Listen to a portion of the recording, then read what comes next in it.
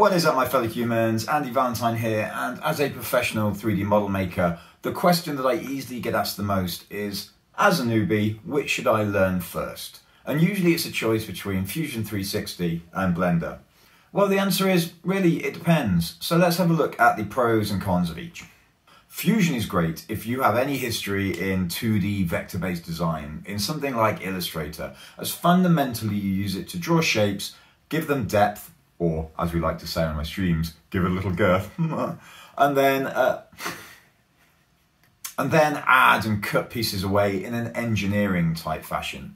It's awesome for creating very specific tolerances, so if you want to create interlocking parts, and if you need to test load and strain or see how pieces move in relation to one another. Also, the rendering engine is pretty decent, and it'll probably be more than enough for most of you who just want an idea of what your model will look like when you printed it. Where it tends to fall down is organic shape construction. Yes, there's an inbuilt mesh editor, but outside of pushing and pulling vertices, edges and faces, it lacks a lot of the more advanced sculpting tools that you get in something like ZBrush or Blender. But because it is so specific to a single problem, making awesome engineering type builds, it's pretty easy to pick up, and the UI is intuitive enough to handhold you really well through those initial learning stages. Blender, on the other hand, is a whole different ballgame. If you want to sculpt organic shapes, you can do it. If you want very precise mesh editing, you can do it. Hell, if you want to rig up your model to some animatronic skeleton and render it marching down some streets that you've created, you can totally do that too. It's an incredibly powerful tool with tons of features and capabilities, but because of this, the learning curve is significantly higher.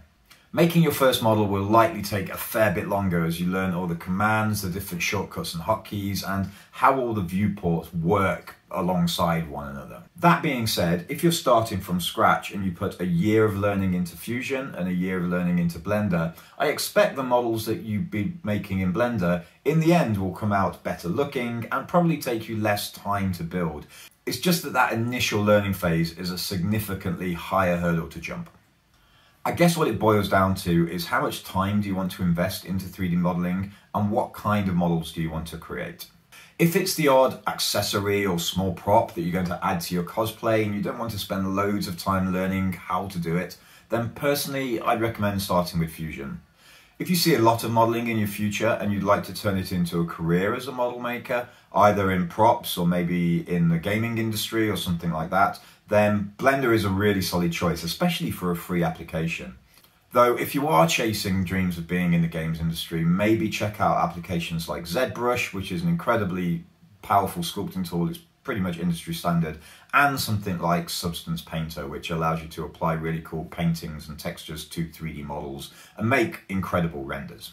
Ultimately, it's going to come down to personal choice and preference, which one you get on with the most. They both have their pros and their cons, and hopefully this is a nice little insight that will help you see the main differences between the two.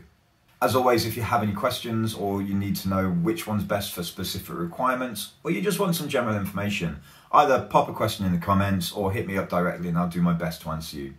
Otherwise, I'm going to be doing a deep dive into both of those applications in the near future, looking at some of their individual features and what they're best for, so make sure you come back for those. Take it easy all, and I'll see you at the next one. Bye!